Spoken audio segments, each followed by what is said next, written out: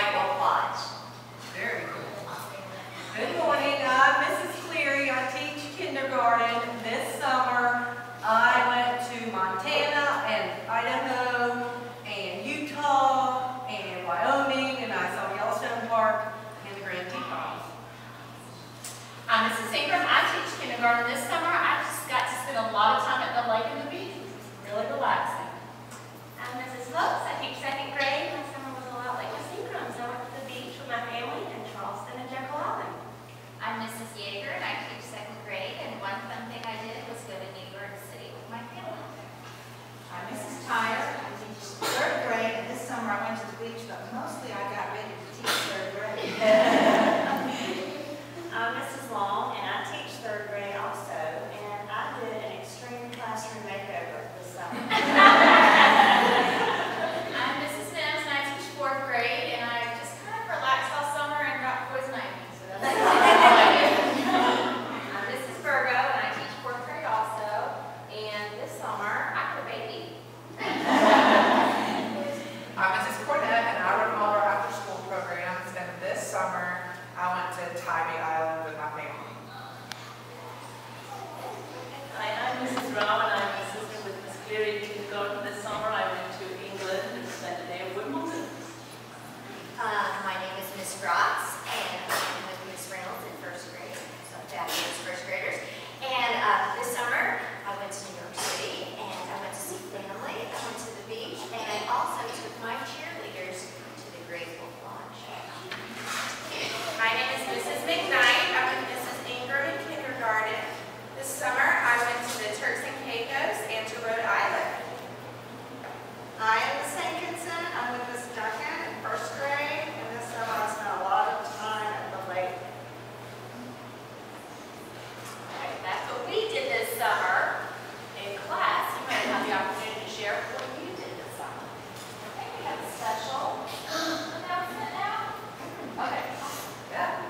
Okay, again, my name is Miss Cornett and I run all of our after school programs, and I wanted to just really quickly tell you all the things that we have going on after school so you can know all the classes that you can participate in after you have fun in your classes all day, all the fun things that you can do after school. A few of the things that you can do after school, and I'm not going to tell you all the days and times because your parents have all the information that they know about how to go and where to find to get all this information.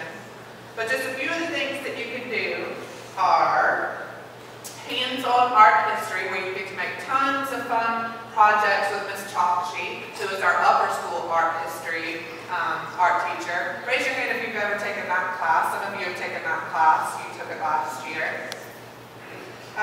We have a new class with actually Miss Mims, who is our fourth grade teacher. It's called Movie Making and Graphic Design. So that's going to be a very fun class. That's actually only for our third and fourth graders. You can take ballet. Raise your hand if you've ever taken ballet or some of our dance classes. That's a lot of you. Look how many people have taken ballet. You also have creative movement. So raise your hand if you've ever taken creative movement, boys or girls. Good job.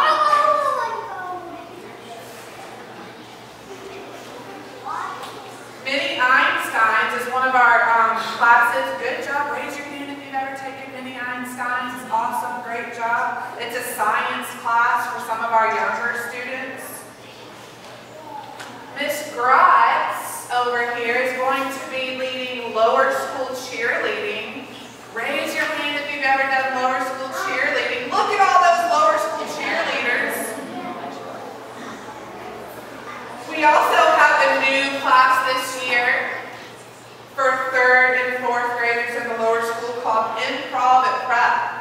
It's a really cool improv class. It's a dramatic class, kind of helping with being in front of people and socializing. It's a really cool class. There's an instrumental ensemble class, which is for those of you who took some band classes last year. We have a tap and jazz class still, so raise your hand if you ever took tap and jazz.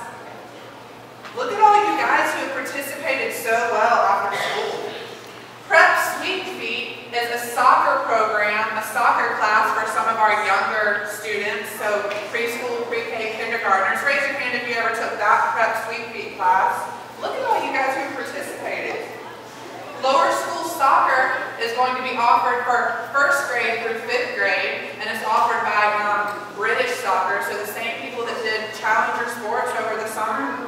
Raise your hand if you ever did lower school soccer last year and fall over the screen. Look at all you guys, absolutely incredible.